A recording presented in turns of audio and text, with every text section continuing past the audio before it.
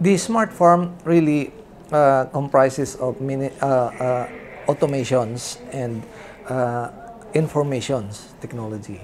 So when you see automations, it involves sensor-based systems, and then it involves software programs to get values from the sensors. You have to analyze that, and to give this analysis, it must have a software program.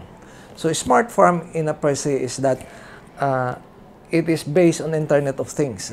Anywhere you can diagnose your farm.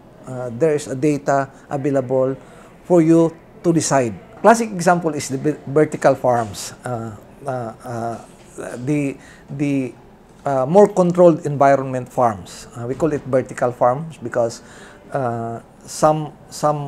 rather what we have done here is, if you know the container van, you can raise vegetables there. You can plant there.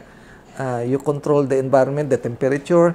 You control the water nutrients. You control the irrigation system.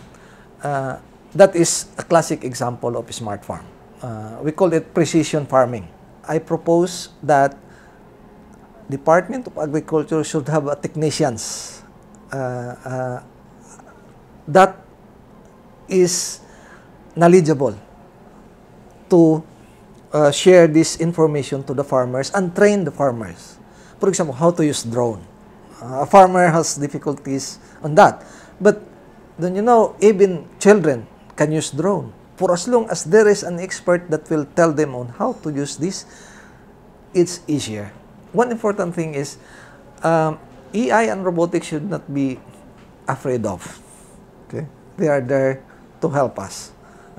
The technology is there for the good of humanity. My advice to the farmers, do not stop learning on how to use these things.